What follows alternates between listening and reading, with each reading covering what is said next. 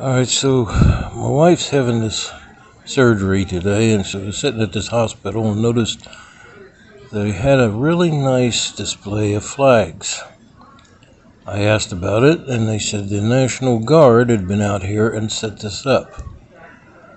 Well, I greatly appreciate that. It is one of my pet peeves. But although it is a very nice display, it has one exception.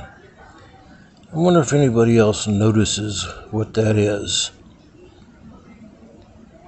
There is a set way of doing this, and not to be picky, it is a very nice, very well done display, and I greatly appreciate it. But let's get it right, please. See, anybody know what's wrong?